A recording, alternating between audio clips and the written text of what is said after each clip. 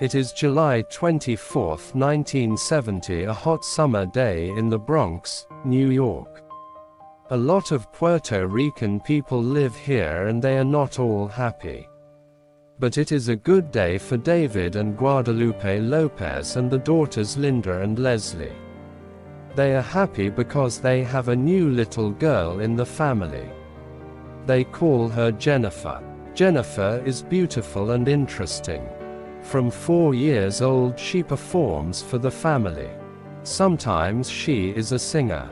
Sometimes she is a dancer or a movie star. She loves the movie West Side Story. She watches it 100 times. In West Side Story, Rita Moreno plays Anita. For Jennifer, Rita is America's #1 actress and dancer. I'd like to be her, Jennifer thinks. At 5, Jennifer goes to a school of theater and dance. In a short time, she can sing, act, and dance very well. But is this important? David and Guadalupe ask. They have good jobs. They want to see Jennifer in a good job, too. For this, schoolwork is very important. In 1975, Jennifer goes to the Holy Family Catholic School in New York. It is a good school and she is a good student. But in 1983, the problems start. Now schoolwork is not very important to Jennifer. She wants to be a performer. One day in 1988, she says, "I want to stop going to school." David and Guadalupe are angry. Jennifer is angry with them, too. She walks out of the house. Jennifer lives in her dance school for a short time.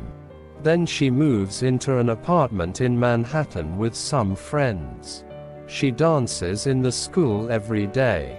She works well. Then she starts to look for a job. This is going to take a long time, Jennifer thinks. She is wrong. First, she gets a job in the theater show Golden Musicals of Broadway. The show goes to Europe. Then, after 5 months, she gets a job in a new show, Synchronicity. This show goes to Japan. In 1991, Jennifer is back in the US. She is a very good dancer now and she is beautiful, too. A lot of famous singers want the young dancer for the short music movies. Jennifer dances behind the singer Janet Jackson. This helps her and she meets important people in the movie business. There are no problems with her family now. She has work and she is a success. She has a boyfriend, too, David Cruz. Later that year, Jennifer moves to Los Angeles for the famous TV show In Living Color.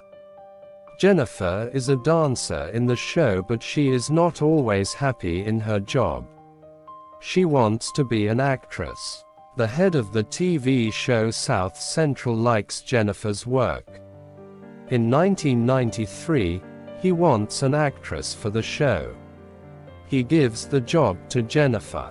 After South Central, Jennifer works in 3 new TV shows: Second Chances, Malibu Road, and Nurses on the Line, The Crash of Flight 7. Jennifer is now a famous TV star. Then, in 1995, she is in her first Hollywood movie, Mi Familia. Mi Familia is a Latin movie. Her first English movies are Money Train and Jack. In Money Train, Jennifer is Grace Santiago, a New York policewoman. Wesley Snipes and Woody Harrelson play 2 brothers. They work for the police, too. The 2 men love Grace. The movie is about their problems. Jack is a funny movie. Robin Williams plays a boy, Jack. People look at Jack and think, he's not a boy, he's a man. Jennifer plays Jack's teacher. In her movies, Jennifer is in love stories with famous men. Her boyfriend, David, is unhappy about this and he goes back to New York. Jennifer is unhappy, too. But then she finds a new boyfriend. His name is Ojani Noah and he is from Cuba. She marries him in 1997. In the same year, Jennifer is in 4 movies. The first movie is Blood and Wine with 2 very famous actors, Jack Nicholson and Michael Caine. The movie is about 2 bad men, Alex Gates and Victor Spansky. Jennifer is Gabriella, Alex's girlfriend. After Blood and Wine, Jennifer is in the movies Anaconda, U-Turn, and Selena. The movies are a success in the US, but Selena is a success in Latin countries, too. In Selena, Jennifer plays Selena Quintanilla, the famous Mexican singer. It is an unhappy story because the singer's life was very short. Selena's father gives money for the movie. The director is Gregory Nava. Jennifer works on the movie in front of Selena's family. This is difficult, but the family likes Jennifer, and the movie teaches people about the daughter. This makes Jennifer happy because she liked Selena. Selena is a big success in many countries. Suddenly, Jennifer Lopez is not only a famous name in the US. The year 1998 arrives. Jennifer is happy but she can't take a vacation. She is in 2 movies that year, Out of Sight and Ants. In Out of Sight, Jennifer is Karen Cisco, a policewoman. George Clooney is Jack Foley. Foley takes money from a bank. He gets away from the police and takes Karen with him. The story is about their love. Ants is a movie for children. We hear Jennifer but we don't see her face. Jennifer's 1998 movies are a big success but Ojani isn't happy. He and David have the same problem. They don't like to see Jennifer with men in love stories. Ojani moves away. Later, he and Jennifer divorce. But they meet often and they are good friends. In 1999, Jennifer has a new boyfriend. His name is Sean Combs. He is a famous black singer. On December 27, 1999, Sean and Jennifer come out of a dance bar and get in their car. The police stop them. They find a gun in the front of the car. The gun is not Sean's but the police take him away. Jennifer is in the back of the car. It is not her problem. The story is in the newspapers. Early in 2000, Jennifer stops seeing Sean. In that year she makes the movie The Cell. Jennifer plays Catherine Dean, a doctor. Vincent D'Onofrio plays Carl, a bad man. He takes a young girl. But where is she? In 2001, Jennifer stars in The Wedding Planner. This is a funny movie and a love story. Jennifer plays Maria Fiore. Maria falls in love with Steve Edison, a doctor. The Wedding Planner is the #1 movie of 2001. In the same year, Jennifer marries Chris Judd, a dancer, but they divorce in August 2002. Jennifer stars in 2 thrillers, Angel Eyes and Enough. Then she is in Made in Manhattan, a love story. Jennifer starts going out with the actor Ben Affleck. In 2003, they star in the movie Giggly. A lot of newspapers don't like the movie but Giggly makes money. Are Ben and Jennifer going to marry? People ask. The answer is no. Jennifer's love story finishes in September. But in 2004, Ben and Jennifer act in Jersey Girl, the story of a father and his little girl. Jennifer is not the star of that movie. After Jersey Girl comes Shall We Dance, with Richard Gere. It is a love story about a dance teacher and her student. Jennifer sings for it with her friend Mark Anthony. Some people are unhappy about Jennifer's movies at this time. Jennifer doesn't act well and the stories aren't interesting, they say. But 2004 is a good year for Jennifer. She falls in love with Mark. Jennifer and Mark marry and they are very happy. After the movies Monster-in-Law, An Unfinished Life, and Bordertown, Jennifer and Mark star in El Cantante. Mark plays the famous Puerto Rican singer, Hector Lavoe. Lavoe married Pucci, and Jennifer plays her. Music was always important to Jennifer. Today, the famous actress is a famous singer, too. Jennifer's music success story starts in 1999. In that year, she makes On the 6. It is her first music CD. The name comes from the number of a train. Young Jennifer went on the 6 inches from a station near her home in New York.